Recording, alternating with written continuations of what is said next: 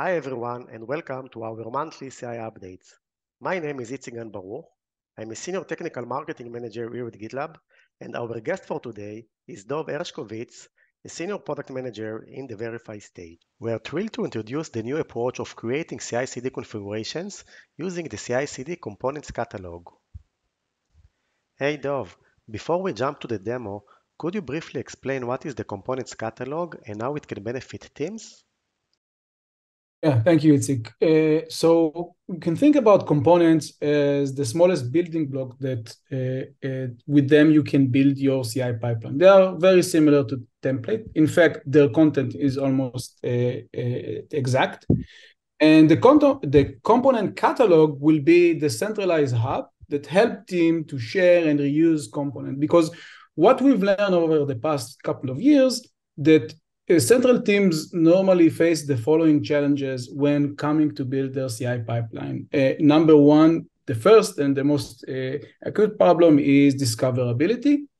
Users don't know what is out there for them to use because whenever they come to build a pipeline, they never start from a clean sheet. They always try to find something very similar and then change it and update it because they say somewhere someone probably tried to build something very similar, so maybe I can reuse it. So discoverability is number one. And then after they find, let's assume that they find something that they can use, they say, okay, now how can I use it? Maybe there is like a README file, maybe there are some documentation, maybe there is a wiki, but there isn't a streamline experience on how can you use the pipeline.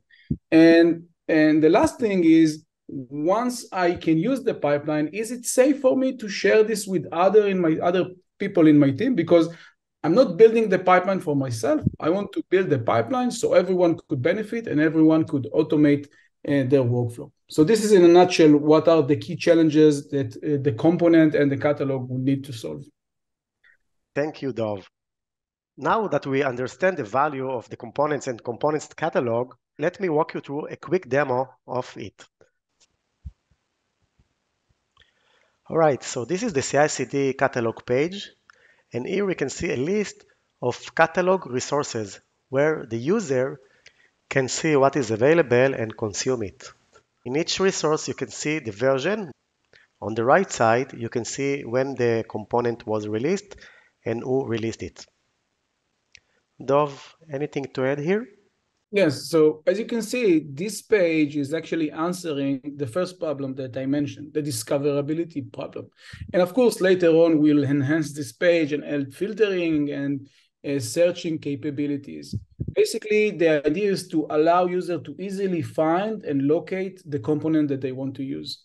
And if you click on the next page, if you click on one of those items, you'll be able to see the detail page, which help you answer the question of how can I use it and can I share it with other teams in my company.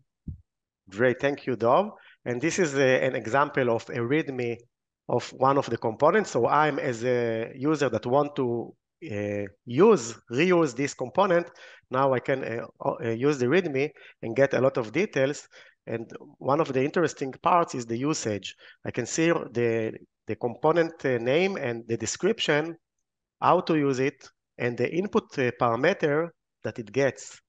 And even I have an example on each that I can easily test and use, or maybe just change the parameters. So now I want together in this demo, go and build a CI pipeline from components. So I will start by using the copy of the examples. And in my project, I have created a CI YAML file, it's clean. And we will just paste those components. I will go again to the README and copy the second example and the third example. And I will remove the include keyword because I have it once. And I have here included the CI/CD pipeline that include only from components and their input variables. And now I can go in the web ID and commit it. If I will go back to the project, I will be able to go and see my pipeline running. It is important to highlight that this feature is currently in an experimental phase. Dov, could you share what your team is planning to add before you can make it generally available?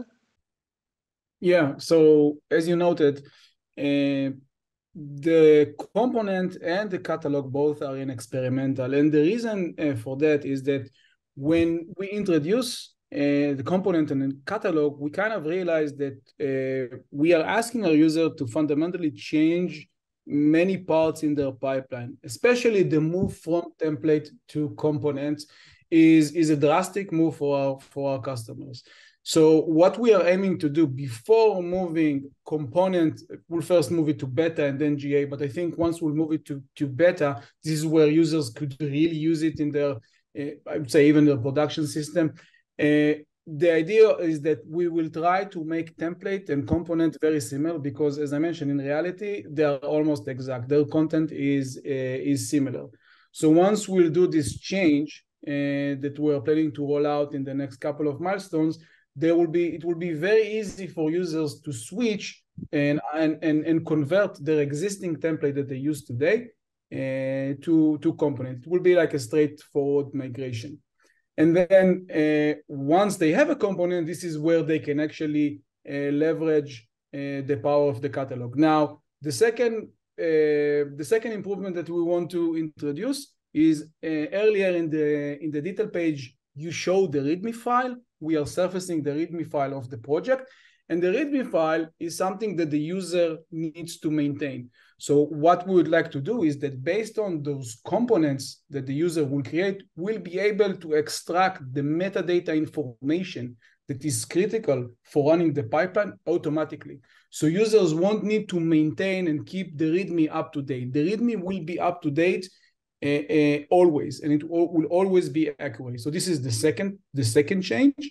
And the third change is actually related to a design change that GitLab is doing. GitLab is moving to an organizational architecture. So every entity or every instance or every enterprise will have its own organization.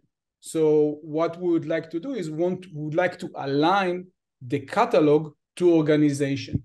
Because right now, the catalog is bound to a namespace. And the number of namespace that you have in your organization potentially could be the number of catalogs that you have in the organization, which is not a great user experience. But once we will move to organization, every organization will have one catalog, will have like a single source of truth, and will align the catalog that will be scoped to organization. Thank you, Dov. I can't wait to see it. Can you share what is the roadmap for CI/CD catalog for the next 1, 2, or 3 years from your perspective? Yes. So as I mentioned, this is an organizational catalog, which means that only users in the organization are able to see and use the component in the catalog. What we would like to release next year is what we would like to call the community catalog or the shared catalog, which means we'll have like one unified catalog that goes and stretch beyond organization. Basically, we will allow any person, any developer in the world to be able to create their component, to publish it to the catalog, and any user, it doesn't matter if they are GitLab users or not GitLab users, will be able to access that catalog and see what are the available components that they can use. Basically, we'll harness the power of community to help the individual developer to build their pipeline faster. Wow, this is really, really amazing. Thank you, Dov. So with that, we will conclude the demo. Thank you for watching. Stay tuned for exciting new features and updates coming soon. See you next time. Bye.